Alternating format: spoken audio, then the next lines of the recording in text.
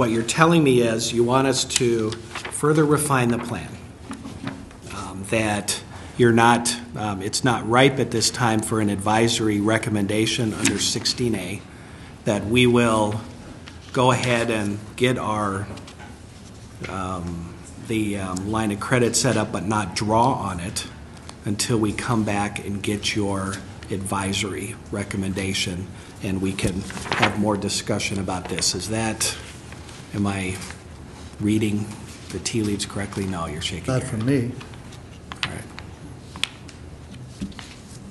All right. I'm never going to vote to allow you to short-term borrow. I'm never going to participate in, I'm just talking for myself now. I believe that this chart clearly shows that the state's being driven off the cliff, and I don't know how it helps to borrow short-term. The delayed payments just on this sheet, there's $400 million that'll be paid for after you leave, after your administration leaves office. All those red numbers, and the $110 million, when will that be paid? December what? Probably the end. Is that the 15th? I think it's the 7th. Of the 7th? Yeah. 7th? Yeah. And then I noticed that the $400 million managed low access point gets through November, right after the election.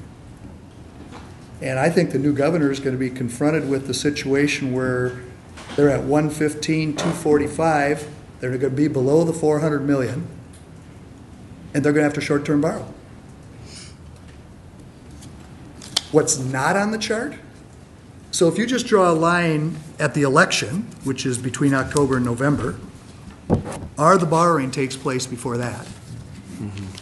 And then if you draw the line at December, January, when this administration's left office, all the payback happens. And what's not on this chart is the $1.2 billion in borrowing from schools. That's going to have to be paid back after January. And the $600 million accounting gimmick that you use to cut schools, $600 million. Someone may try to pay that back. They may not.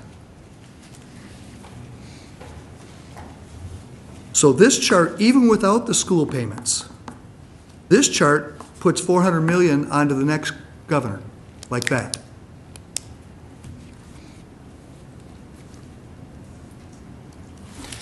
Am I misreading the chart? Senator, I get that we have not agreed on how we financially manage the state. I'm here today to tell you and to lay out the actions that we need to take transparently as possible to avoid short-term borrowing as much as possible, to try to take some reasonable actions to delay payments. Everybody will get those payments within the fiscal year that they have been designated. I'm saying that we are coming before you almost 2 months before the first action, month and a half, and we are, I get that we haven't agreed on the how we financially manage the state. I don't think if now, even if the governor and I flipped and said we're going to raise income taxes, I doubt whether we could even collect enough to balance this out in the remaining. Commissioner, you're taking this way too far.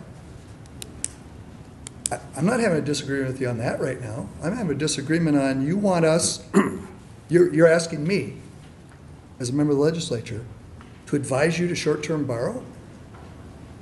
You're required to. I think that's unwise. I think it's unwise to short-term borrow. Well, then what would you do? Under this circumstance. All right, I get that, but then what would you do? Well, Commissioner, because if there's another route, I would. Commissioner, the legislature offered many alternatives. The administration chose the one we're on. This is the administration's budget. This is the one that you absolutely know the Senate does not support. The House partially supports it.